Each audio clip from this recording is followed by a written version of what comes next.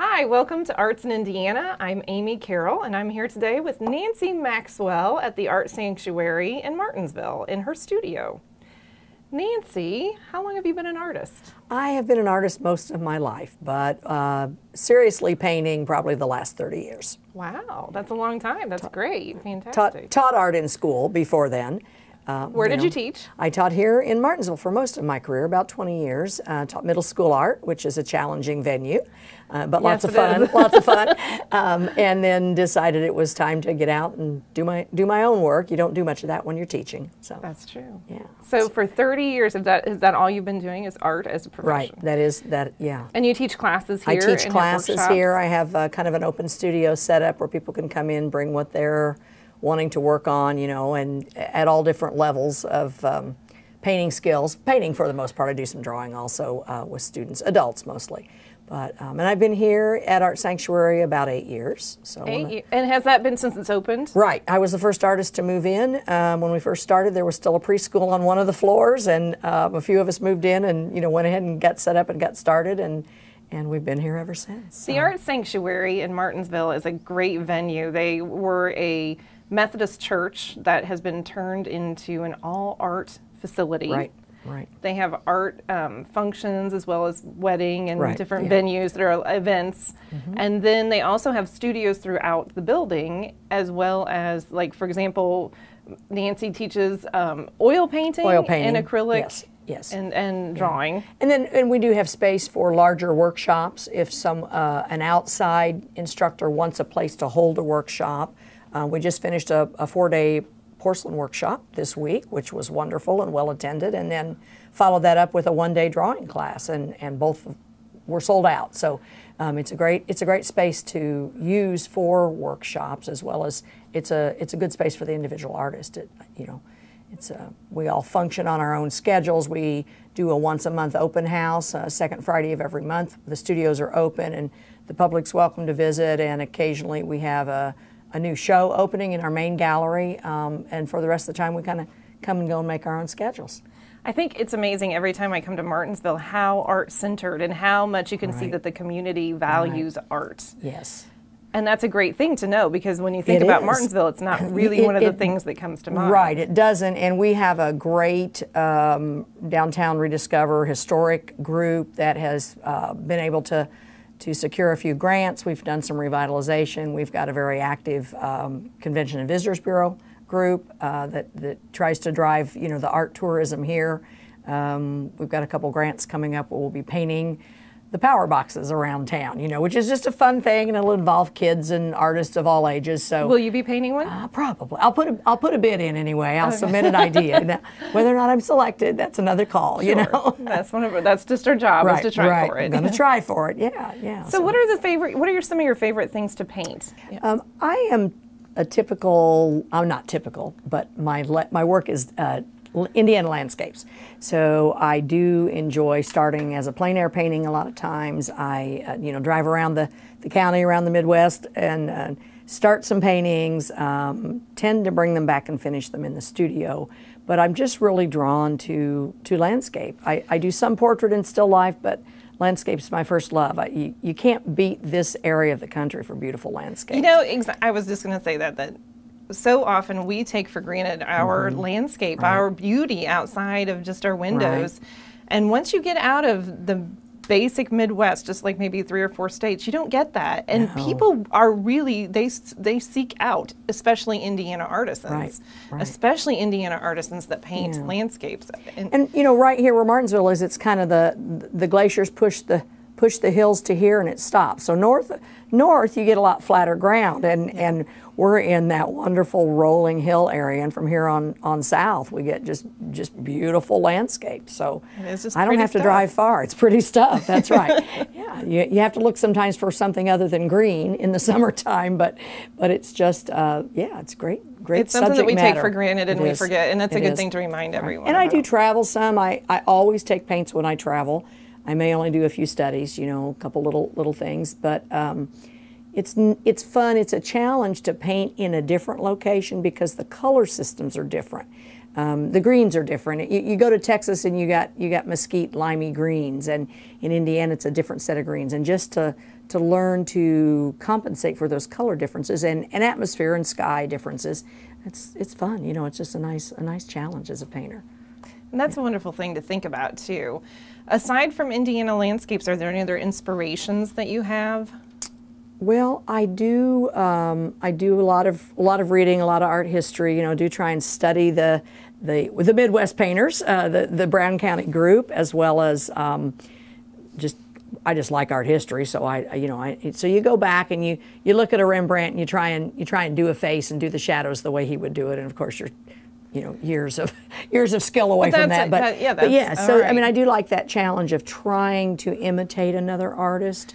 It is a good skill building set, and that's a highly valued thing. I always learn whenever I go to an art museum. Right. That's why you see people setting up in an art museum. Famous painting works is a great education for an artist. And I don't do a lot of abstract, but I've started a series of floral abstracts, taking common Indiana flowers, sunflowers and petunias and zinnias in the summertime, and creating a series of abstracts with that, because that's out of my comfort zone. So that's just a good learning experience. Sure. So when you became, I always ask the question to artists, when was it that you kind of went, I'm an artist? I'm an artist. When did you feel the permission to call yourself that? I love to draw and paint from an early age, and I was really fortunate. My mother was a painter wannabe and didn't have the time due to economics and too many kids running around and jobs and things like that. She would have loved to have painted more, but what she did was allow me to go to a few lessons and sit quietly and watch her work with a very qualified teacher, a local man, or a Dutch man that moved to our community, named Antonius Ramacher, one of our claims to fame here. That's awesome. But she would let me go and sit if I was quiet, and didn't interrupt things. And I was fascinated by him. And I did that when I was like 3rd, 4th grade. I think I always knew I wanted to be an art teacher. I don't know that I thought of myself as an artist, but I knew I could teach. I knew I was going to be an art teacher. That was sort of was one of those lucky kids that knew where I was going career-wise, and so pursued that first. Like I said, I taught about 20 years in the public school system, and then actually for some health reasons needed to retire from teaching, and then it was time to start doing my own. Where did you get your teaching certification? I got both my undergraduate and my master's from IU. Sorry, pretty people. That's all right.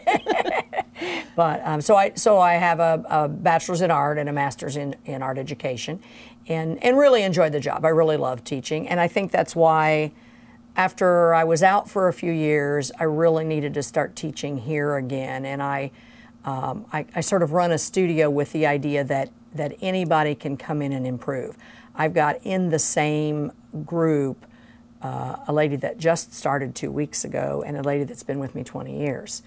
And that the conversation that results from what they're each doing, but the other one overhears, along with other students in the group, I think is a very valuable learning tool.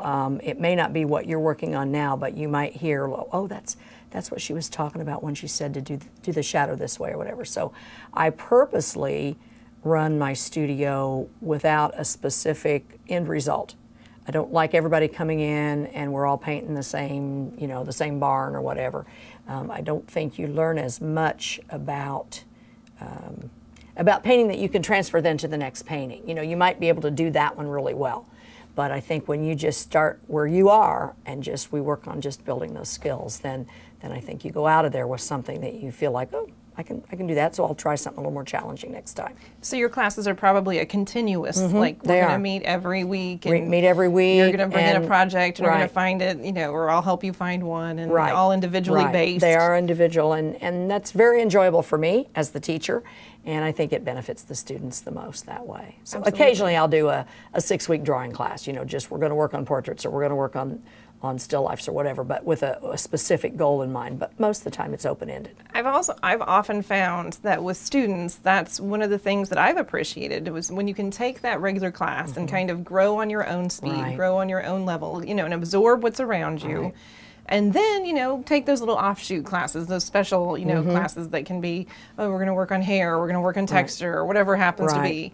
And those are a great value, and that's a great thing for your community, I would imagine, being able to have that access. You know, and some of them are people who really would never have thought that they could do it, would definitely not say they were an artist, and you know, they come out in a few weeks going, well, that's not too bad, you know, and so right. you know, it makes them realize that everybody can do it to some degree and improve and enjoy it, which is what I'm in there for, and for the same reason that you were talking about, I tend to take, you know, workshops myself, or do a class, a series of classes that improve a particular set of skills for myself.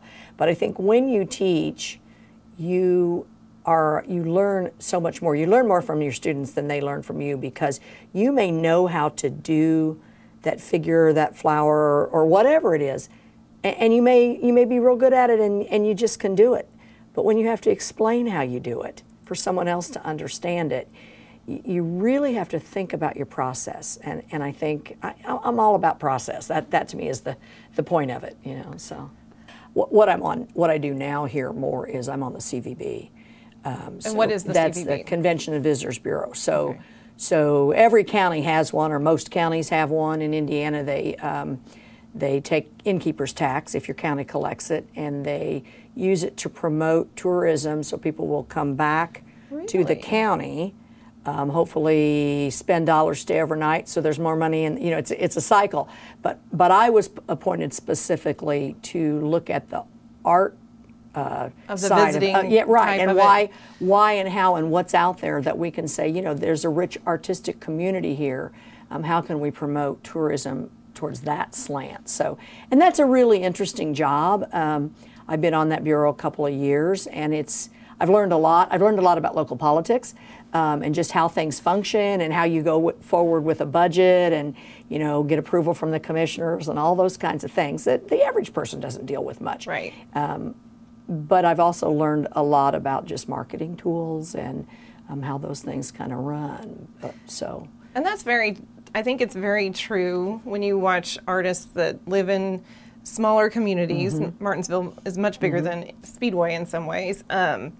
But how integrated we become in the fabric of that community, just because it's such an iconic thing to see somebody's painting, and that people kind of gravitate to that, and it's suddenly, and then I think too the teaching background, I too was a teacher, and somehow those things, I see that theme often in our artists, where all of a sudden they're becoming so much more than just an artist in the community. They're becoming a community builder. They're bringing that to the community more than just the art. And Art Sanctuary has filled that role in a lot of ways. The building is independently owned, but we are a 501c3. We function under the guise of our community foundation. So we're able to offer, you know, workshops and receive grants to a certain extent to promote art in the community. And having a central location in a community the size of Martinsville has just done wonders for,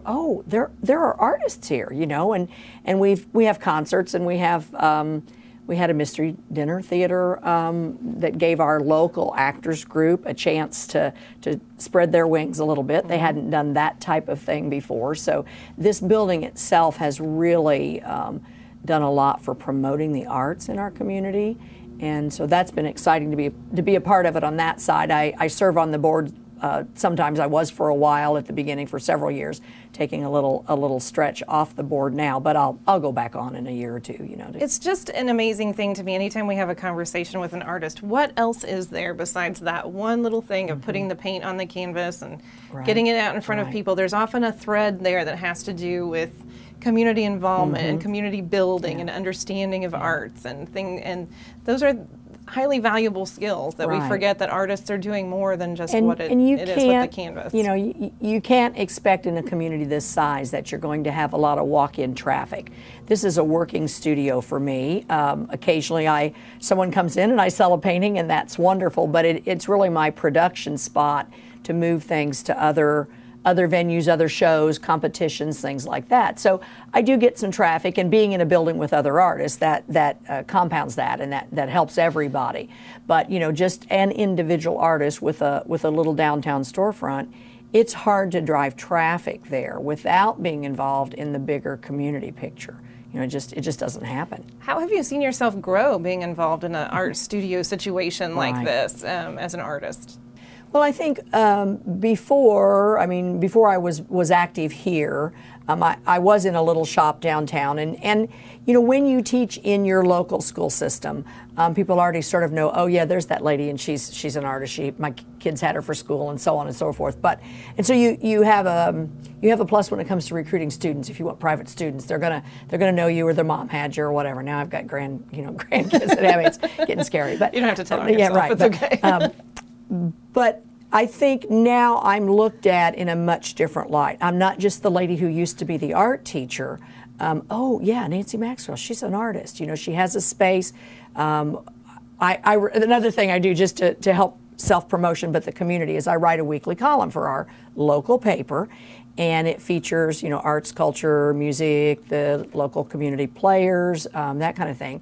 And I always get a few points in there for Art Sanctuary every week, or what I'm doing, if I've got a piece in the show. But I also talk about other artists in the area that maybe got into the Indiana Heritage Show or Hoosier Salon, or they have a private show coming up. And so I think people are realizing that there are artists here. There are real, honest to goodness artists here, and I'm included in that. They see me as a working artist, not just the art teacher. Not just the art teacher, and oh yeah, she's got a studio, and I get people in to visit now. Well, I was in last week, and I thought I'd bring my relatives back that are in town for a visit, that kind of thing. And part of it is just shameless self-promotion, and part of it is the community as a whole helps develop that. That idea that we do have artists here. And so, that has changed the way I'm perceived, I think, in the community.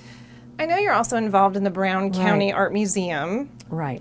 What did your love of the history of arts drive you there? Is that what kind of brought you over there? The Brown County artists, there's a group of them that were the Brown County artists. Probably T.C. Steele is the most well-known, the one that people can think of the name, but there were 4 or 5 who started coming down in the summers, and most of them end up being teachers at Heron at one time or other during their time in Indiana. And I've always loved their work. There are 2 historic galleries in Brown County. Brown County Art Gallery, which is the one that I'm a part of, has a great historic collection and also an active current artist association, as does the Art Guild in Brown County. Both fantastic places, but it's a tough spot you have to jury in, so you can't just go say, oh, I want to put paintings in there. So if you get rejected a couple times for things like that, you realize the solution is just to paint more, and to work harder to get your work up to the level that you want it to be and that they're expecting. So when I did get juried in over there, I tend to like to be involved in the backstory of an organization and be out there, whining and dining and helping people and doing the publicity part of it. That maybe it's the old school teacher being in front of the classroom, I don't know. But I quickly got involved in on the board over there, and I currently serve as the membership chair, which means those people that want to become a member, like I did, I've been in there about 10 years now, go through the jury process, and I help them figure out what they need to do to get their work in there and be juried in. And I enjoy that connection. It's a great gallery. Like I said, it just did a major expansion last year. So now we're able to pull in lots of special artists, special shows. We've got, right now there's one called Brown County Goes Coastal, because those Brown County artists that started coming in the summers, some summers they would go like to Cape Ann and Providence, and there was a whole group of them that traveled painted, the country, yes. Right, and they painted, you know, they painted. It was a large colony, right, too, it was a after large time. colony, Yeah. and so there's a whole group of paintings that are by those artists but are not the Midwest genre, and so right now we have a display of that on it, which is just a great collection in the gallery over there. So I stay involved over there too. It kind of pushes you to keep producing, but it also helps you know what's going on, what other opportunities might be out there. Keeps you stirring the politics. Exactly, of the art world. that's right, stirring the politics. You don't want to let things settle, you know. And it also challenges me, you know. The artwork over there is fantastic, and I you know, every time I walk in, I think, wow, I am lucky to be Makes included. you proud. It does, makes me proud to have my work hanging with a lot of those other people. So it's nice to be involved over there. Absolutely, and congratulations for being. That's a great thing. Yeah. What were some of, we are lucky enough to have your artwork at the Speedway Center for the Arts currently, and through August 21st, I think, yes. Yeah, and you paint mainly in oils. Right. Do you have any as well? Do you do acrylics? I do some acrylic. You know, it's a quick cleanup. I'm more apt, though. Oils are a richer foundation. I think you can layer and get a nice buildup of colors more. So, you know, but there's a convenience factor when you're traveling or when you're out. So I sometimes use the water mixable oils, which have they've come a long way in terms of quality in the last 10 years. And basically what that means is that instead of an oil base, right. they are the same type of paint, only you're mixed with just water. regular You don't water. need turpentine or mineral spirits so you to can clean up up a little bit better. And they don't have the odor that some people find a little offensive. And you know, if you're working with kids, you just feel like it's a little safer medium. So I do a little bit of acrylic. I'll do a little bit of watercolor too, as just studies. You know, a quick little. I keep my car packed probably March to November with oils, Are you saying watercolors. as an artist you have more than one type of paint? Oh my goodness! And I have a car that is just my art car. We don't ever get to use it for anything else. But so you know, I keep watercolor in there, and if I know it's just a 20-minute, you know, I got 20 minutes, and that's just a really neat looking something over there. I'll do a watercolor rather than get out Everything the oils, out, you know, because it's such a quick dry. Yeah, right. So, but oil is my first love. I just think the benefits of painting in oil certainly outweigh, for me and for my skill set, you know, acrylics and watercolor. For the Speedway show, I think and it's called Nostalgic Impressions. Nostalgic Impressions, and I'm real excited to have my work there. It's funny, you have the paintings in your studio. All of those things sat in my studio at least a few days. A couple were finished just the day before they went up there. But you know, you see them on the walls in sort of your usual space, and then to transport them and have them hung as a show is a big difference. It's one of the reasons we do the student show here, the every year March is Student Art Month nationwide. Okay. And our school system, the Martinsville School System is the larger one in the county, and we offer our space, our galleries here, and hallways, sometimes they run over to the hallways, we offer them the opportunity to put their student show here. The effect of coming in as a 8-year-old with this painting that you thought was pretty cool, but now it's hanging in a gallery. Absolutely. Is just so exciting. And for me, having my work hanging at Speedway is kind of that same like wow moment, you know, because it's a collection. Hopefully you've developed, well, although maybe not a cohesive theme throughout, but you know, I work with a certain palette of colors. My paintings tend to be fairly warm. I frame a lot of times in gold because I do use warmer colors rather than cooler colors, and so you know, you look at it as a body of work, and your favorites. You know, you pick out what you think's the best that's going to go up there, and you know, then you see it all together as that collection. And with one exception, there's one pen and ink up there because I really like doing pen and ink. It's just a nice way to do little drawings. So there is one pen and ink in the show, but the rest are all oils, and most of them are Midwest paintings. There are a few. I was in Texas for a workshop a couple years ago, and there are a couple pieces from my Texas series that are that I included. But and I would assume that the name Nostalgic Impressions kind of has to tie in with what you were just talking about, that you love that history. Right. It's kind of building that history and the love of what you have in your life together. And I take scenes, pictures, images that probably for the average person in this area has a little bit of a draw, a pull, at least a familiarity. Maybe it's an old bridge and they remember a bridge when they were a kid. They used to sit there with their friend fishing, or grandpa. Actually, that's the one I get asked about. I've already been asked by a couple of people about the bridge, and I'm like, I don't know where that bridge is, but where are you thinking it could be? So hopefully, that brings back a little bit of sentiment to them and interests them enough to stop for a few minutes. I said, painting's a solitary activity, but you are hoping to draw an audience in, and so if you get a person to pause for just, a couple of seconds or longer, 10 minutes, they stand there and they can put their own feeling into that story, or maybe that becomes their story. Oh yeah, I used to play in a barn like that, or we went down that road, or whatever. I think that's where you bridge that gap. You're not just painting something. I mean, I always paint things I enjoy. I think it's hard to paint for other people. You have to like the subject, and you have to find a point that that draws you in the first place.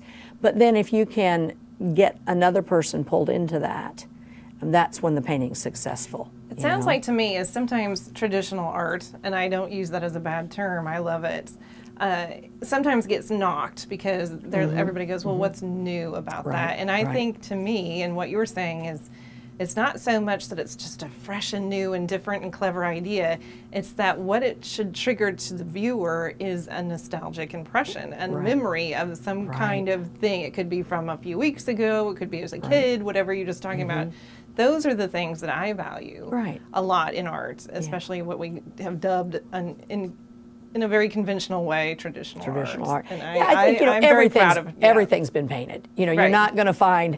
I mean, it may be a different face, but basically every subject in the world's been painted. We have traversed the world, and every bridge and every there's nothing new we're going to come up with. So what you have to do is to find what excites you as the painter. What is it that pulls you in? Sometimes it's just the way the sun's hitting a particular branch, or it's it's the purple in the shadow, or just, you don't know till you see it. And then you know it when you see it. And it pulls you in as the painter. And, not all paintings are successful. Sometimes what I see and what is in my head as a painting, I don't get it down on canvas the way I want it, and then that's kind of frustrating. And you either rework it or toss it and start again or whatever. But, you have something in your head that you try to put on canvas. For whatever reason, something grabbed you in the beginning, and then hopefully it may not be even the same thing. It may not be the part of the painting that really drew you in that draws somebody else, but that there's something there that that it is a bit of nostalgia for them. So absolutely right. What's your favorite painting in the gallery currently, and why? Oh golly. There's a big piece when you come in the door. They all have stories to me. Sure. There's a big piece when you come in the door that is just a hilltop view. It's just fall. The trees are lovely. It's Midwest. It's fields that have just been cut. It's got all the colors that we love about Indiana in the fall, and it's one of my favorites. Partly, it is a view down my driveway. Excuse me. So, I can look at that, and I can be home. I can appreciate the. I'm very fortunate in that I live out in the country, and I have some lovely impressions. But then there's this one over here on the right that's got flower pots and a robin. And I wouldn't say it's my strongest painting, but it was an event that's a memory to me. It was a great moment. Right. I was taking a workshop with a gal whose work was great, and she was doing a good job teaching, but I kind of got lost with what was going on with the class. And she's over here demonstrating, and we're sort of supposed to be doing this. And this bird is just chirping at me. It's like, look over here. Well, she was drawing me away from her nest, I'm sure.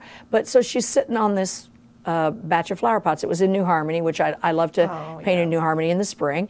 And so that was just a fun memory for me. So a lot of them are like that. I don't know. There are several favorites in that show. There's one with a couple of burros that I painted at a workshop in Texas, and every evening these little miniature burros would kind of wind their way through, going back to wherever. And the colors were different. The purples and oranges in the skies there are just different than here. And those little guys were just cute every evening, you know. So you try and get into that moment and paint what you remember. So I think they're all my favorites. Wonderful. They always are. They always are. It's like children. Yeah, you can't pick right. one. You can't pick a favorite. When it's right now, that's the favorite. That's right. That's right. Yeah. Yeah. You mentioned that sometimes you keep your car packed with Yes. art supplies for at the moment. For the moment. For the one that can't get away. Walk us through a little bit of the process that if you see something and you want to kind of pull off to the side of the road, what do you kind of start with? How do you start that process of creating a piece? The temptation is just to get out the paints and jump in there and paint it. And once in a while that might work, and it probably does for some people. You know, you see this great old barn or the cow or whatever, and you just want to paint that right then. But I have learned over the years that for me, the process for a successful painting really needs to start with a value study, with just a black Sharpie and white paper, a quick little 3x4 sketch where I'm looking at how the darks and lights play, because I do try to have a strong contrast in my paintings of darks and lights. I think that's a draw for me personally. I think for the viewer that's a draw if you've got those real strong lights and shadows. So I do a couple of little sketches first. I might try it, does it go this way, does it go this way? Do I want to leave that tree in? Do I want to move it over? Kind of get the logistics down, just a couple little sketches. And then I will, working out, I don't ever work very large. I have learned that I'm pretty slow as a plein air painter. I love starting that way, but I don't tackle too big of a canvas. 12 by 16 is about my size for outside. I'll do bigger. I like to do big pieces, but I'll bring them back and do a bigger piece here. So then I'll do that. I'll transfer that sketch, just a basic outline, just a real rough road map of where I need to go with that, and then block in my darks with just some dirty, watery, ugly, thin paint. If a picture does not work as a black and white abstract, as just shapes, it doesn't matter. It's probably not going to have a basis that you right. can work on. It doesn't matter what colors you put in there, how nice your brush work is, what the subject is. It's not going to be too impressive. So, I've learned to get that little study done and then look at it from all directions, turn it upside down, see if it's interesting, and then start layering in the color. And frequently I'll get most of it done outside if it's, like I said, if it's not much bigger than 12 by 16 or so, and then come back and finish up the details. There are a lot of artists who work entirely outside and they do it in one setting, but I have learned over the years that that's just not my strong suit. It's wonderful to start out, and it's a real challenge painting plein air, because you don't have a lot of time before lights change, shadows change. You've got a couple of hours to really nail the scene that attracted you before it changes so much that it's not the same scene, And so then Do you ever snap a photo? I do. Or anything like that? I take quite a number of photos, and I usually will take, the scene I'm doing and then 2 or 3 steps to the side. So, oh gosh, what if I just needed a little more? What was there? That's a good hint. You can always wing it and put something in that wasn't, but oftentimes the thing that you really saw, there might have been something just off camera that is good. So I tend to do a panorama kind of thing. What did you miss just off the Right, canvas? exactly. So yeah, and I work from photographs frequently in here to finish things. And I think that for the viewer that may not know, plein air is painting in the environment when you're in the environment. Right. So you go out into a field, you paint the field that's in front of you. Yeah. And then I know often with like big artists like Aspavig even, you'll see several paintings of the same subject matter. One might be that he went into the field, painted it, took some photos. Then there might be another one where he came back into the studio. He repainted again the same scene, only maybe there were more details because you can put more into it. Yeah. And you can see maybe sometimes a series of the same place, just different paintings. And so that's a very common. And it's fun to do a series. I mean, I think it's attractive to the viewer to be looking at generally the same subject matter, the same scene, and do 3 or 4 of the same place, but a little bit different. It might even be like Monet, that you painted at different times during the day, which is a great challenge, you know, to stand there and do it in the morning and at midday and so on. Or it might just be a slightly different view of the same general location. And I think that's a real learning experience for the artist. It certainly is for me, at least. And I think for the viewer, it's interesting. You know, it gives them a feel of what was really there. So, about the art sanctuary, the Martinsville Art Sanctuary, you've been in place for about 8 years. About 8 years, right? And how many artists do you have here? What's the range of art? Right. We have space for about 20 to 22 artists. There are artists that share studio space. At any given time, we have one empty space right now, so we're great. Yeah, it's great, and we rarely have more than that. Sometimes we're full and we have a waiting list, but we have there are a couple of other painters in the building. One's a real abstract painter, one is a more traditional painter like myself. We have a couple of potters and jewelers, a stained glass artist, a pastel artist. You even have like fabric artists at sometimes. My mother-in-law shares my studio, and she's a rug weaver, and she's been weaving for 30 years and still comes and weaves. And, she's, can we say how she's old 93, yes. 93. And I tease people, I said, she loves talking about weaving. And so on a second Friday, if you're here for she only comes limited amounts because she doesn't drive anymore. But I said, she can be over there explaining about weaving and her loom, which is as old as she is. It's a little older, I think. And I said, there could be a fire in my side because she's such a showman that people would just stand there and keep watching, and I'd be like, hey, get over here. So we have a good website if anybody wants to check out the Art Sanctuary. It's artsanctuaryindiana.com. And we're available for, you know, special events. If an outside art group needs a place to do a show, we've hosted the Indiana Wildlife Painters. We've hosted the Wabash Valley. Gallery. Gallery space. We do. We actually have 2 gallery spaces that are available. Large. Right. Okay. I only know the one. We have two levels of that gallery. So, you know, we have outside groups that come in and do shows periodically, and then there are 2 or 3 shows a year that we will do. The next one that we have here is tied in with the bicentennial, and we're doing an Images of Morgan County show, which Ellen Pruitt and I are curating, and it will be a lot of artwork from current artists, but there'll be some old photographs and some cane chairs from Old Hickory, which was a Martinsville institution years and years ago, and then some maps of where where that particular picture was and what the person remembers about it. So that'll be our next show coming up in September, and we're excited about that show. But yeah, it's great to work in this facility with.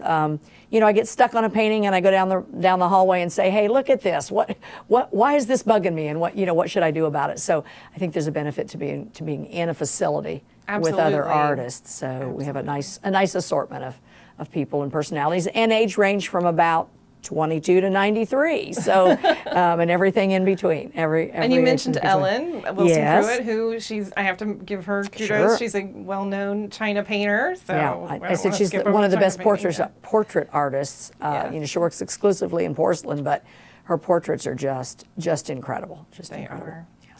I just think it's great to be here at the Art Sanctuary. Thank you for having us over here. We're glad to have you, and we love showing the place off.